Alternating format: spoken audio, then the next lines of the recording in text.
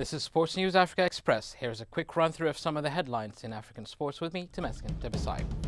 Football fans in Ghana are not happy with the decision by the Confederation of African Football to disqualify the country's under-17 national side from taking part in the tournament in Niger. CAF handed down the ban against the Black Starlets after Ghana's Football Association was accused of fielding an ineligible player in the qualifier against Cameroon. Ghana's football authorities are contesting the decision by CAF. Stephen Keshi could be making a comeback for the third time to coach Nigeria's Super Eagles. According to several senior officials at the Nigeria Football Federation, the story is that Nigeria's president, Goodluck Jonathan himself, had ordered Keshi be reinstated and given a contract. Kenya's bid to host the 2017 IAAF World Youth Championship could be derailed by lack of preparations and financial support. The failure by the organizers to submit crucial documents for the bid on time could also add to the country's woes.